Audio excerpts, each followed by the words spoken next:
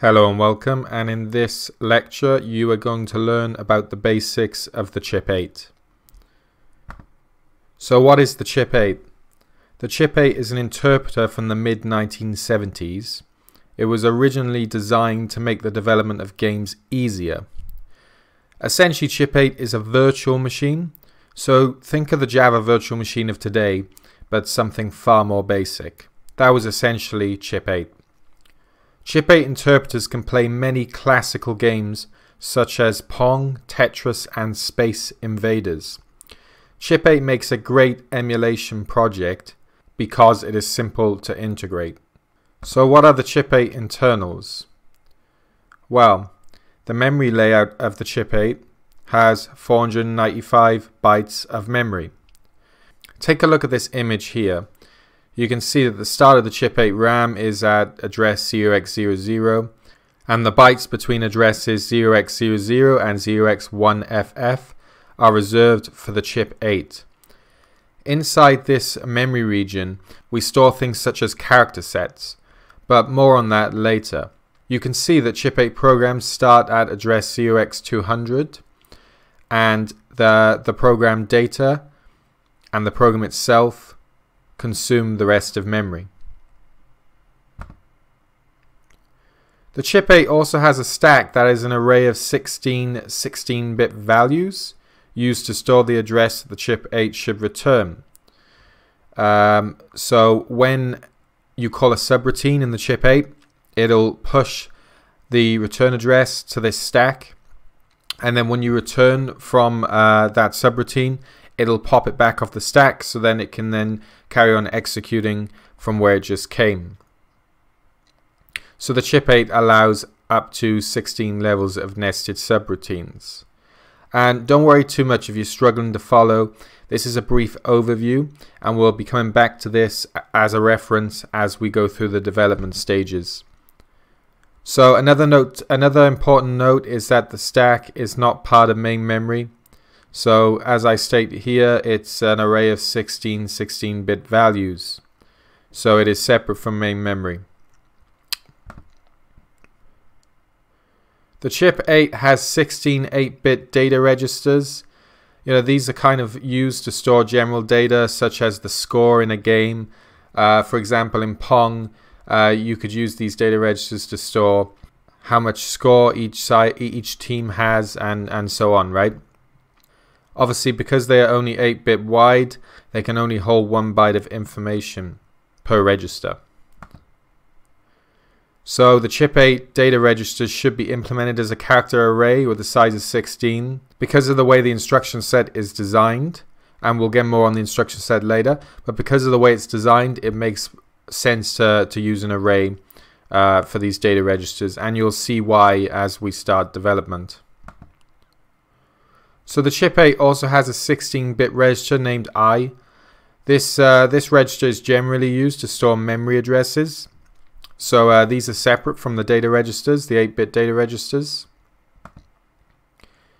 Chip-8 has a program counter, and basically the job of the program counter is to point to the memory address of the instruction that we're currently executing, right? When we are ready to go to the next instruction, you increment the program counter by 2 bytes, and then the next instruction will then be executed. In the Chip-8, instructions are 2 bytes in size, which is the reason why we increment by 2. So the Chip-8 also has an 8-bit stack pointer, and this points to a location in the stack. If you remember earlier on in this lecture, I spoke about the main memory and the stack and how they're different and so on. Well, the stack pointer points to a place in that stack, right? We increment and decrement the stack pointer when we call subroutines and when we return from subroutines. So the Chip-8 also has a sound timer and a delay timer, and these are 8 bits wide, and when above 0 they decrement at a rate of 60 Hz. So let's first discuss the sound timer. Chip-8 plays a beep when the sound timer is not 0. And this is implementation specific, so you pick the frequency of the beep. It's literally just any type of tone, essentially, but not multiple tones, right? That's what the standard allows. So It can be a beep, a bleep, you know, it can be like any type of sound you like, but the sound should be consistent. And the sound timer decrements at a rate of 60 Hertz, and when it's 0 again, the sound no longer plays. So the delay timer works a little similarly to the sound timer, apart from instead of playing a tune, it delays the program. So what will happen is it'll stop executing instructions when the delay timer is above 0, and then it will decrement the delay timer at a rate of 60 Hertz. When the delay timer is 0 again, the program resumes execution. So essentially the program just doesn't continue running when the delay time is above 0, and then it will be decremented at a rate of 60 Hertz. As soon as it's 0 again, the program will start carrying on running from where it was. Think of it like pausing a game, right? A little like that. Everything stops, right? Same sort of thing. Apart from it's based on a delay and not an action.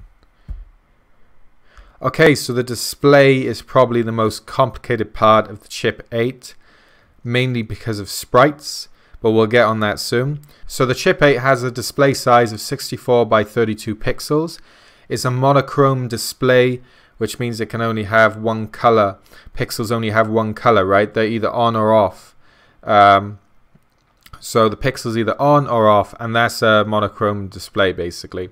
So we can see here the white means it's on, black means the pixel was off, and this is a screenshot from Space Invaders on the Chip-8 emulator.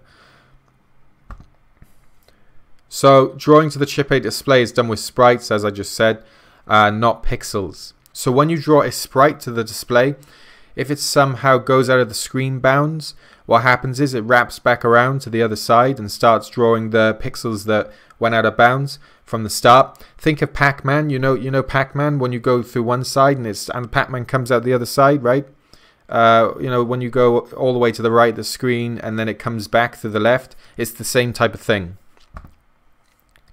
So sprites are many pixels grouped together that can be drawn to the screen as a whole. So think of copy and pasting an image into Microsoft Paint, right? It doesn't just paste one pixel, right? It pastes the whole image. So that's a good way to think of sprites. So these are sprites in the Chip-8 for the number 0 and the number 7. So I want you to notice something here, right? To the right here is hexadecimal. In the middle is binary. And on the left is just a little character equivalent that I've drawn just so you can see what's happening, right? So notice here 1 means the pixel's on, 0 means the pixel's off, right? So if we look here, we can see 1, 1, 1, 1, right? And then if we look at the character equivalent, we see that asterisk, asterisk, asterisk, asterisk, right? So the rest is blank because the final 4 zeros here, the final 4 bits here are 0, right? If they were all 1, then we'd see 8 characters on this first row and not 4. Again, if you look at the second row here, you look at the binary equivalent 1001 and you see that this one's on, this one's not, this one's on, right? So you can see the 2 bytes here are 0, so that's why it gives us a completely empty middle, and then finally we end it with a 1 again. So I hope that makes sense. You can see how that's working, right? So sprites can be a maximum of 8 bits in width, you know, hence 8 bits in a byte, right? You can clearly see that each row is represented by 1 byte by looking at the binary equivalent here. So they can also be up to 15 bytes in length, so that's our y-axis. So when I say length, I mean row. So we can see here, this is 1 row, this is 1 row, this is 1 row, this is 1 row, and so on, right?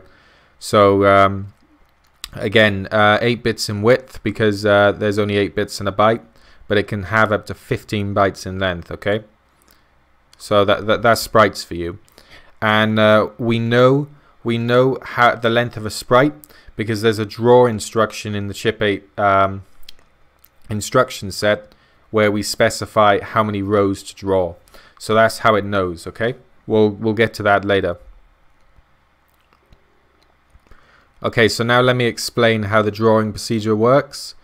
So the sprites get drawn to the Chip-8 display, And if the pixels go out of bounds, so you know the X is above or equal 64, or the Y is above or equal 32, then the breach in pixels wrap back around to the start of the display from X coordinate 0 or Y coordinate 0. So if you draw quite a large sprite and I don't know, maybe half of it breaches the bounds, the other half will be drawn at the start of the display, right? While the other half will be at the end of the display. Hope that makes sense, but if it doesn't, don't worry, because this lecture is just to show you a brief overview. We'll go into much more detail later on when we start implementing this. So sprites are also XORed onto the screen. If you don't know what an XOR is, you really need to research that, because this course there's a lot of bitwise logic going on. So it's a bitwise XOR, so you can look that up. That's not bitwise operators aren't too complicated, but basically the sprites get XORed onto the display, and if this causes any pixels to be erased, then the VF register is set. So if you remember earlier in this lecture I spoke about the data registers, right? Well, the VF data register is set to true, or 1, I guess it'll be 1. It's set to 1 if when we XOR this sprite to the screen it causes any pixels to be erased. Otherwise we set the VF register to 0, right? So if nothing is erased, then VF becomes 0.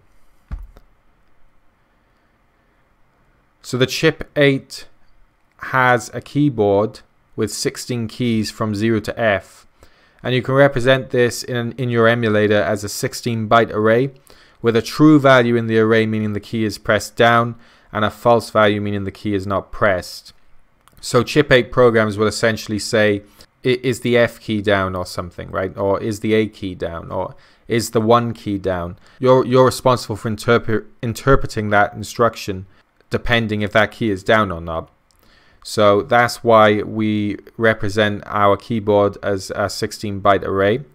And obviously what we would do then, we would map the real keyboard, because you're not playing on this old hardware, right? We're not making this emulator for this old hardware, okay? So obviously you're going to be using your PC keyboard, right?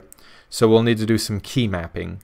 So you know, if they press decimal 0 on a desktop keyboard, for example, it would set the Chip-8's keyboard to 0, because this is virtual hardware, remember, right? But don't worry too much about that. All will make sense soon. So this is the actual layout of the Chip-8 keyboard.